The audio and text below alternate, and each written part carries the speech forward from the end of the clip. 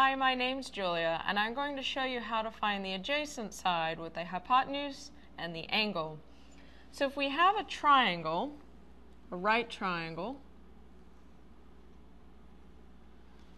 and let's say we have an angle here of 60 degrees, and we've got a hypotenuse of 10.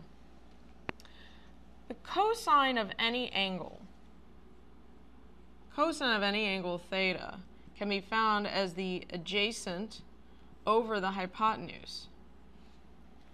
Therefore, the cosine of this 60-degree angle, cosine of 60 degrees here,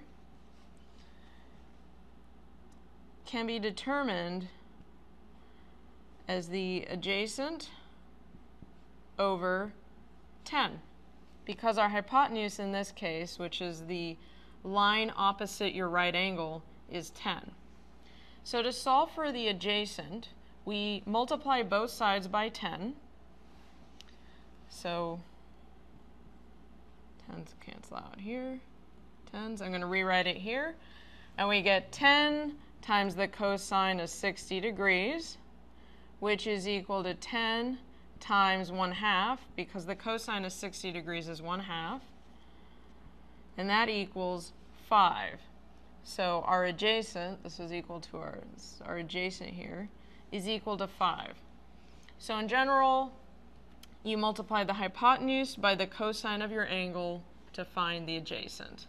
Thanks for watching.